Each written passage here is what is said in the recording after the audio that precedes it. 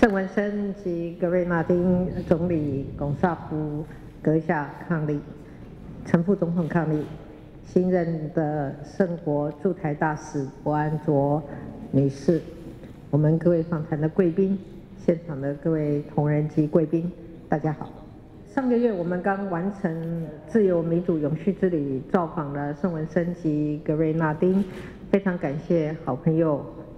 龔萨福总理伉儷亲自接待欢迎，加勒比海的美丽的风光跟热情的好客的人民，也让我们印象深刻。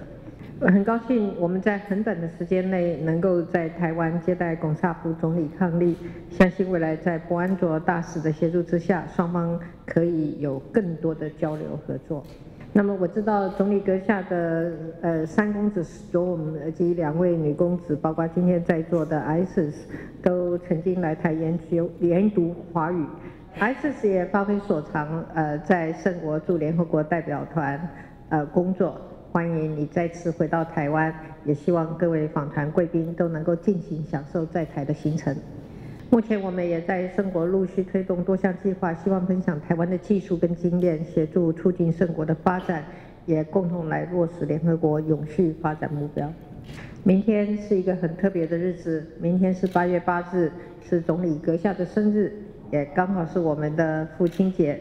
同时，在这个值得庆祝的日子，总理阁下要为圣国在台新设立的大使馆揭幕，更是格外的有意义。我代表政府跟全体人民预祝总理阁下生日快乐以及父亲节快乐。